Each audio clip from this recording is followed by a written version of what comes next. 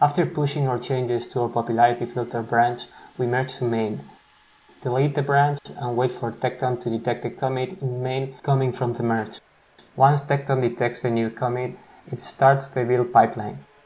It will clone and compile sequentially. Then in parallel, it will launch the unit test, integration test, and the generation of the tags for the image.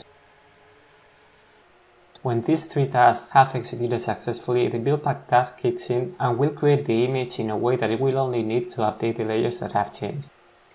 It also catches the layers for future builds. This speeds up the image creation. After the image is created, it will push it to an image registry, which in this case is Docker Hub. Also, it will tag the image with additional labels. The last task just updates the image ID of our app in the gitops repository. We will check that the commit hash from our repository is the one that has been assigned to the image. We see that the ID is 897FF97. We tell Argocd to refresh to check against changes in the repo, and it detects that the image has been changed. We click to see the differences, and we see that the new image tag has the commit ID 897FF97. Now we'll go to our app and make a request to the recommendations URL and copy it as a curl request.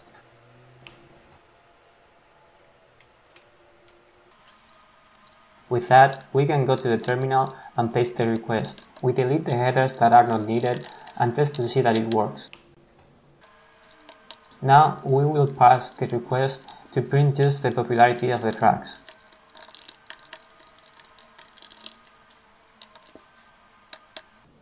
Since we added two optional params to our API, the new version of our app is backwards compatible. So we can add them to the request and we won't get any errors if we hit the previous release. We see the request works. We'll execute it once every second.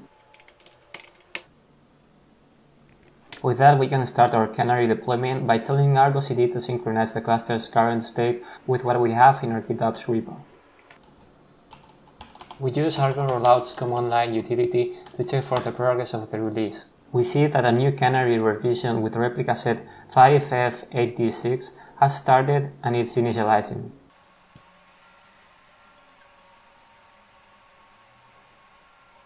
Once the replica set is ready, Argo Rollouts will automatically start the release and we'll see at least one request with a max popularity of 70. There it is. We'll inspect the resource definitions for the Canary. Here we have the definition of the rollout in use. We have set the traffic to be increased in 25% steps. We have set the rollout strategy to be a Canary release, which will use two Kubernetes service definitions, SongFind Canary and SongFind Stable. Here we have the definitions of these services. Argo Rollouts needs the name of Istio's virtual service, AppMusicVS, and the name of the route to update, SongFind Route. Going to the virtual service definitions, we see that for SongFind Route we have set two weighted routes for Argo Rollouts to automatically handle the traffic split. These routes point to the Kubernetes services, SongFind Stable, which initially handles 100% of traffic, and SongFind Canary, which starts at 0.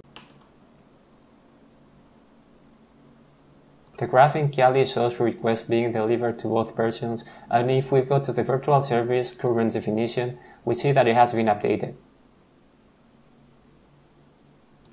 Here we see that most requests are being delivered to the stable version.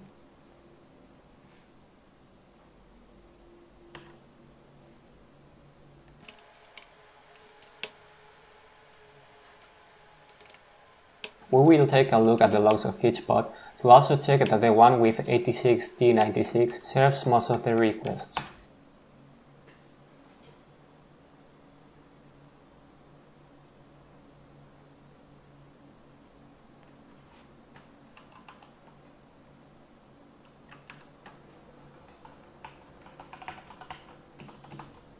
We will manually promote the rollout to the next step, which is 50%, and we see that we get more results with a 70 top.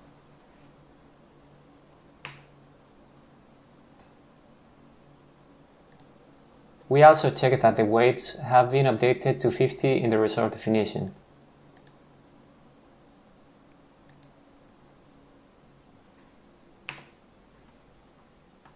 Checking the logs, we see the requests being balanced equally, although not in a round-robin fashion.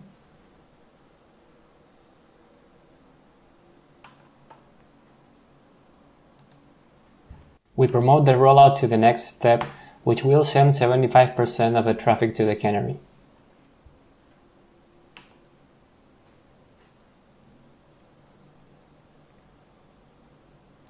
We refresh the virtual service to see this change reflected.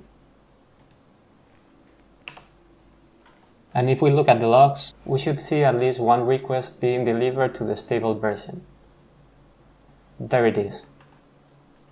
We will complete the rollout and check that the revision 5F8D6 becomes the stable version.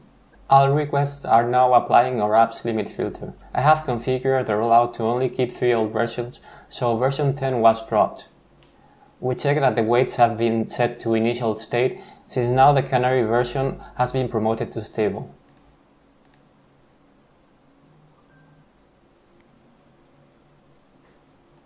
The old pod is removed from the graph since it no longer receives traffic, and we no longer get logs printed in the old stable.